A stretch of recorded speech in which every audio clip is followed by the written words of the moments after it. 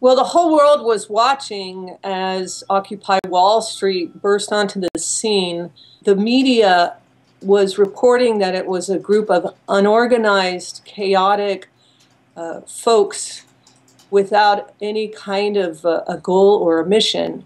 When it burst onto the scene in Los Angeles, nothing could stop me from going up the highway to get involved.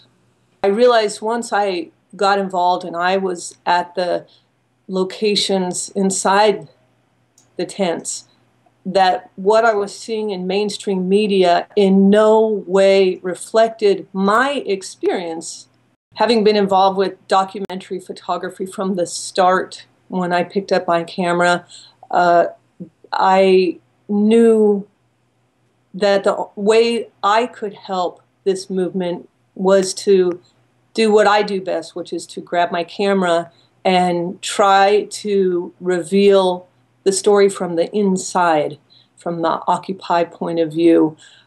The first photo I did, I showed up at 7 a.m. I always have my camera with me. Documentary has been my life in photography, and I knew that if I, wherever I go, I take my camera. So he was standing outside. It was 7 a.m. He was the only one awake, and he was standing outside of his tent, and he was wearing a bandana, and all you could see were his eyes, and he said he'd be happy to be photographed. And when I asked him what it is that would make him happy with this global outcry for change, he had two words: free education.